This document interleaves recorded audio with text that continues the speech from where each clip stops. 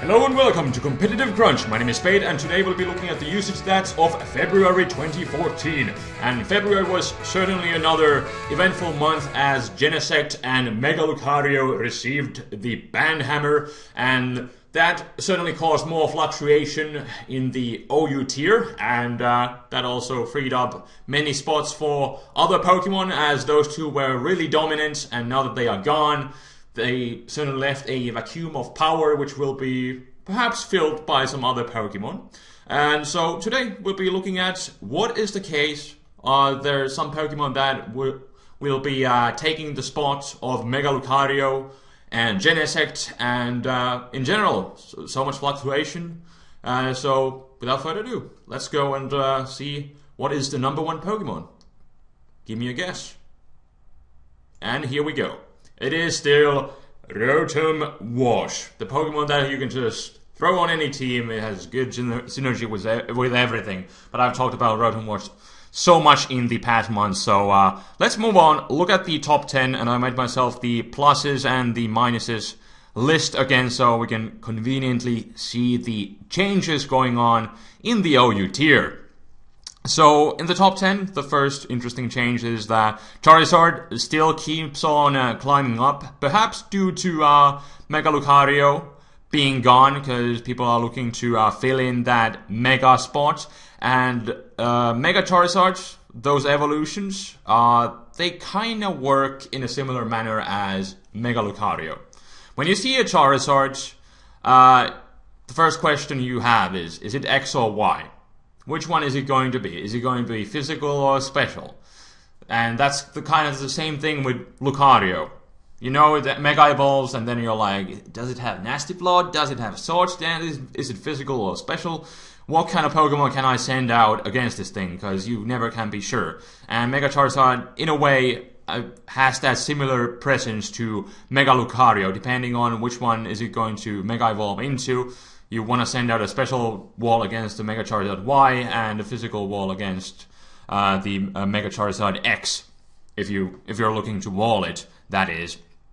But that makes Mega Charizard or both of those Mega Evolutions really dangerous, and especially Y, because Mega Charizard Y can actually perform a role of a mixed sweeper, because you can slap Flare Blitz onto this thing. I was talking with Joey, and he was telling me about a mixed Mega Charizard Y, and I was like, yeah, that's actually pretty good, because Mega Charizard Y has like attack stat of 104, so it's pretty respectable, and especially in the sun, if you give it Flare Blitz, you know, and your opponent is assuming it's completely special, and then you get hit with the sun boosted Flare Blitz, that's gonna definitely leave a scar. It's a really dangerous wall breaker, and you know, definitely trouble for stall, without a doubt.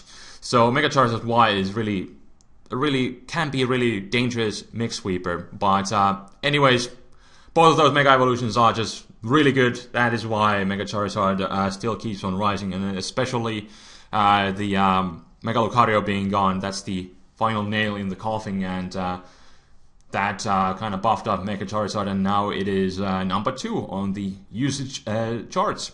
And then, another interesting change, I guess, Scissor is rising up 5 spots.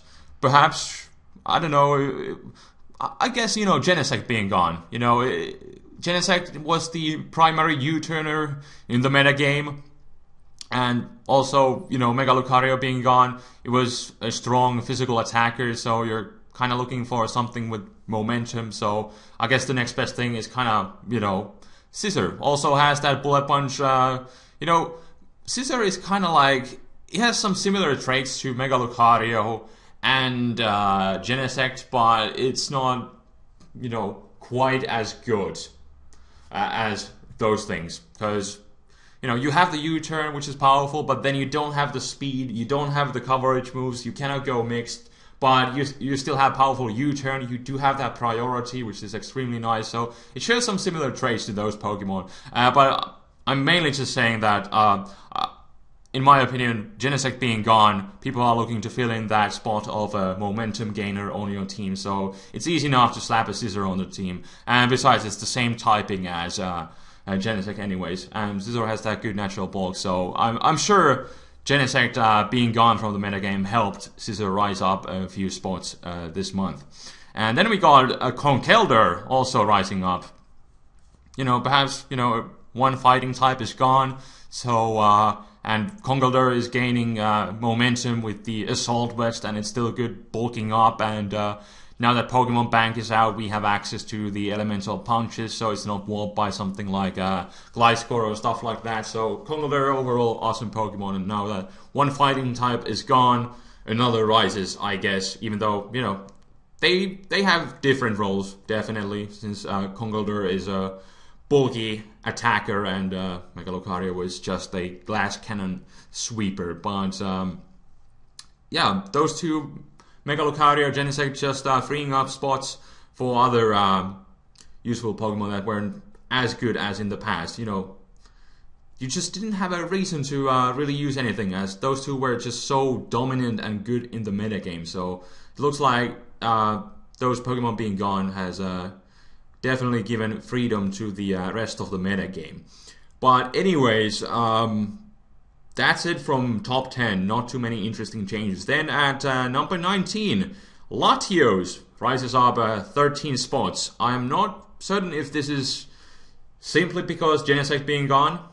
You know, it's not like Genesect was a counter to Latios, because it's not like you'll be switching into Hidden Power Fire or even Specs Draco Meteor. Pretty sure that's like a 2-hit KO, especially after Rocks. So Genesect wasn't like a counter to Latios, but it was certainly keeping Latios at check and at bay, because it's always U-turning around, and Latios being a partially Psychic type, that really hindered it down. And now that you don't need to worry about Genesect anymore, Latios definitely has more freedom in the metagame. But I'm not entirely certain. Is the usage spike with Latios only because of Genesect, or are there some other reasons to it? But I certainly one of the reasons is Genesect. But overall, Latios is a really good Pokemon. You know, dropping those Draco Meteors has Psyshock to kind of go mixed, and who knows what happens whenever the Mega Latios gets released. But so far, that thing isn't out, at least at the moment, so we don't need to worry about that. But Latios is still overall a great Pokemon, so not surprised to see it this up. Anyways, Genesect and Lucario obviously dropping down both -16 due to them getting banned, but you can see how big of an impact they had in the metagame, as they are still hanging in the usage statistics, because they were so good and they kind of got banned halfway through the month. I don't remember when exactly, but they still left a print in the OU metagame for the beginning portion of February. And then we have Bisharp. This is the Pokemon of the month. Plus 27. Bisharp has, ever since the beginning of X and Y metagame, Bisharp has been slowly gaining momentum. And now it is at, you know, top 20 of the, or I guess in the top 30 charts in the usage statistics this month.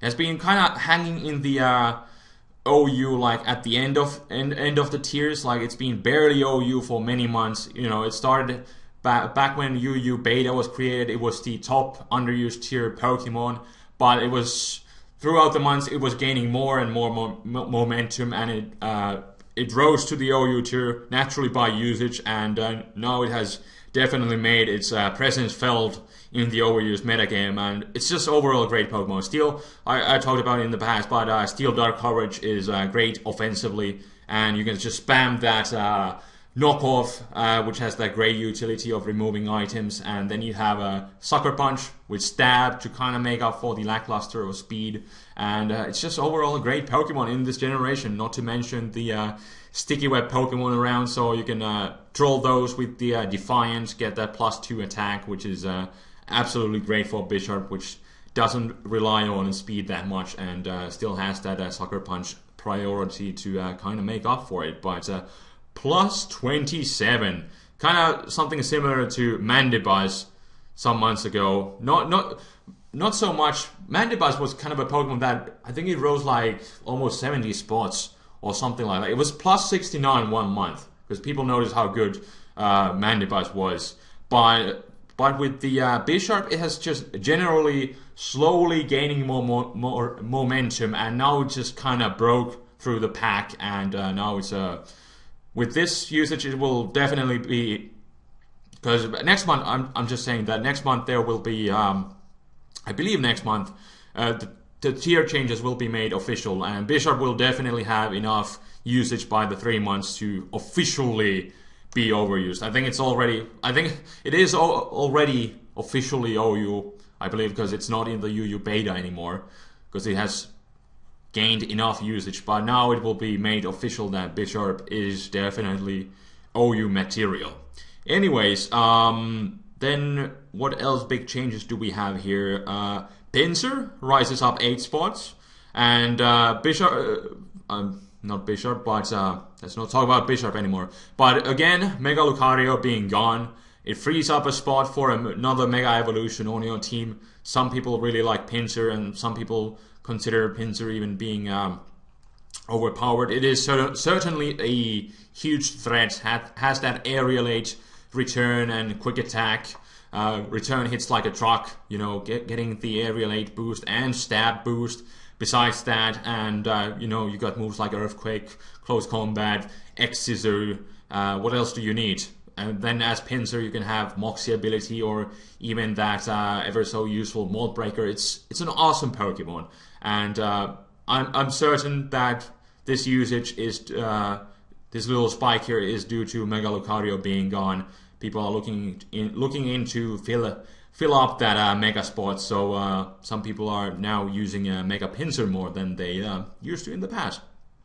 But anyways, some more significant changes. Mamoswine actually drops down 11 spots. Not really sure why, but then again, I think this is still a good spot for Mamoswine to be in. It's a great Pokemon. Usually setting out those Stellar Frogs, and when you look at the overused metagame, there aren't too many Pokemon that are able to take that ground and ice type coverage. But I guess 1 month it was gaining more momentum, and now it's kind of just backing up. You know, I don't really know. Is there any specific reason for this little drop in usage with Mamoswine? But it's still a solid OU Pokemon, so you know it's nothing that you have to cry about or anything. But Mamoswine still a good Pokemon. This month just happens to be dropping down a few spots. But anyways, then we got Galvantula rising up, and let's actually look at where Smeargle is.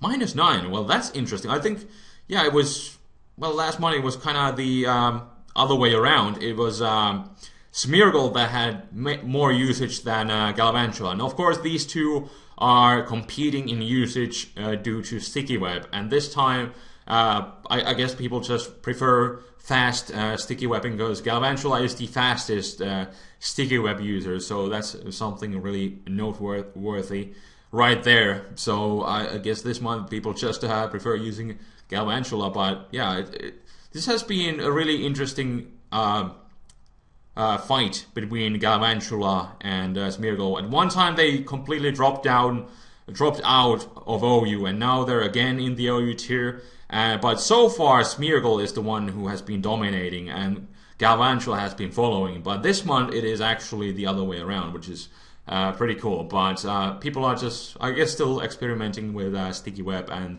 this month Galvantula was the winner right here. And then let's see. Trevenant apparently losing some momentum.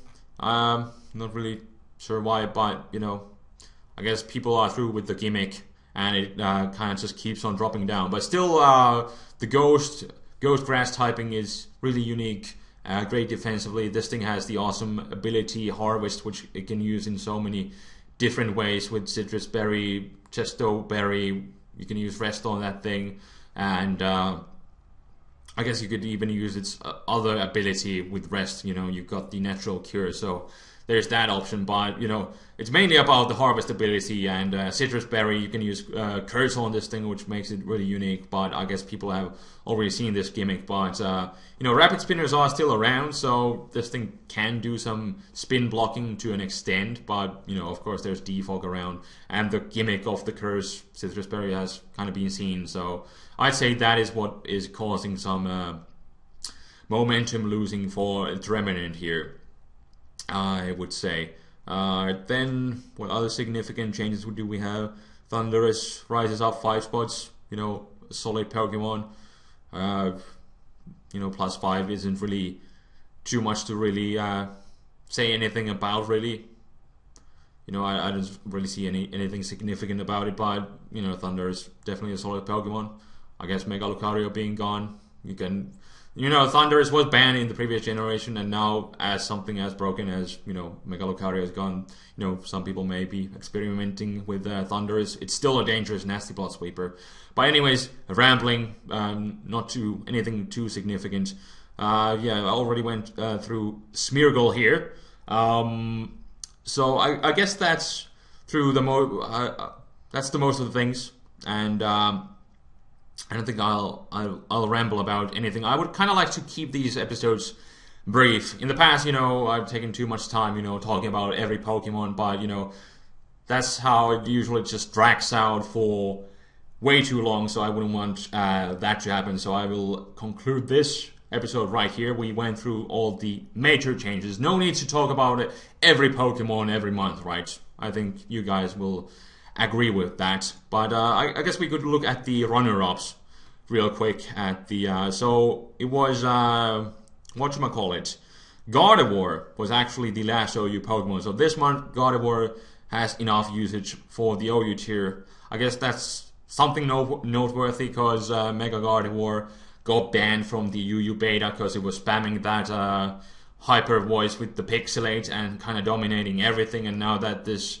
powerhouse is gone, you know, people are looking to still use it because it's a cool Pokemon, so they're using it in OU, and this month it actually had just enough usage to be in OU. But I'm pretty sure that it will not have enough usage next month by the when you're counting in the 3-month usage. It hasn't been used enough in OU to officially be OU. But this month it is actually at the OU limit, as 3.4 is the cutoff point for OU tier.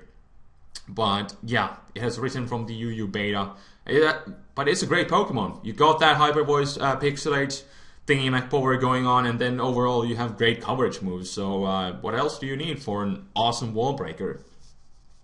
So there is that. But anyways, it was right here, followed by Chansey, then Scolipede, Slowbro, Vaporeon, Jolteon, Blastoise, Ditto, Latias is there, and then Medicham. Medicham also received the ban hammer from UU beta, as did Terrakion, as did Kyurem Black, as did Landorus and Heracross. So they're kind of, you know, struggling for usage here in the OU metagame, not quite enough. Same thing for Scolipede, was, you know, dropped out, but still not enough for OU. It's a cool baton passer, and with Sword Stance, you know, speed boost, all that crap. But, you know, it's still kind of a gimmick, so doesn't have quite enough usage in the OU, even though it's one of the greatest baton passers at this moment. Definitely better typing that Ninjask has, so there is that. But anyways, like I said, don't want to ramble out too much, just wanted to go through these runner-ups here to OU tier. How is that looking up now? And now we have gone through that, so let me know what you think about these changes this month. Leave me a comment below, and what do you think? What are your choices for the Pokemon to take over Mega-Lucario and Genesect and their vacuum of power? It certainly looks like Charizard is gaining a lot more momentum. Might be another Pokemon that could be getting suspect tested. Really interesting thing, because, you know, you have the 2 Mega Evolutions for it, so but I could see potentially at least the Mega Charizard Y getting at least the suspect test, because it's a really dangerous mixed attacker and can kind of destroy everything. It has the coverage moves for that. It can go mixed. So there's that. It's a really dangerous Pokemon. But what makes Charizard interesting is that it has those 2 Mega Evolutions, like I talked about in the beginning, and unlike with Mega-Lucario that has 1 Mega Evolution but can still go mixed, with Charizard you just got 2 separate Mega Evolutions that are in most of the situations, X is the physical one, Y is the special one. So you need to worry about those mind games right there. But it's not like you can just ban one, because then it doesn't justify leaving the other in. Because it's just the kind of dilemma that they're not broken without each other. Because it's just the mind games that you don't know which one it really is. And Mega Charizard Y, it can be mixed. So in a way, you could see Mega Charizard Y being the more broken one, but it's just a great. Mega Charizard Y is just overall a great. I'd say as a mix sweeper, it would be a great stall breaker, but I don't really see it as broken. But anyways, let's not ramble about this anymore, because I'm not even sure what I'm thinking, and I cannot get my thoughts out here. So I will conclude this episode. Let me hear your thoughts.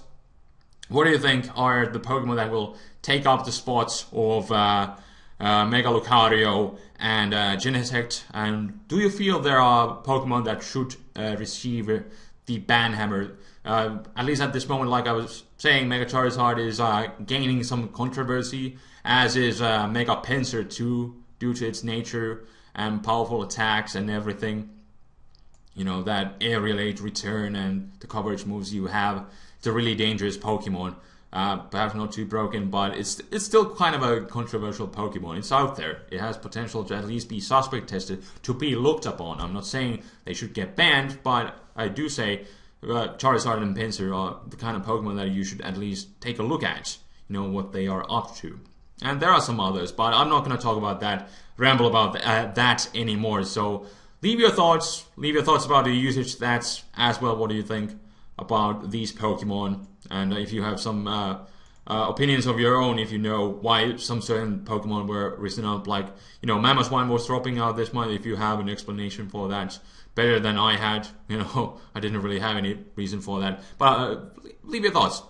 But anyways, at this point I'm rambling and I'm confused and I'm repeating myself again, so that's a sign that I should conclude the episode, and so I will. Thank you for watching, and until next time, this is Spade, rambling, and possibly next time checking the UU stats, maybe, or maybe in the future, I'm not sure. We shall see next time. Until then, this is Spade, rambling, and signing out again. Peace!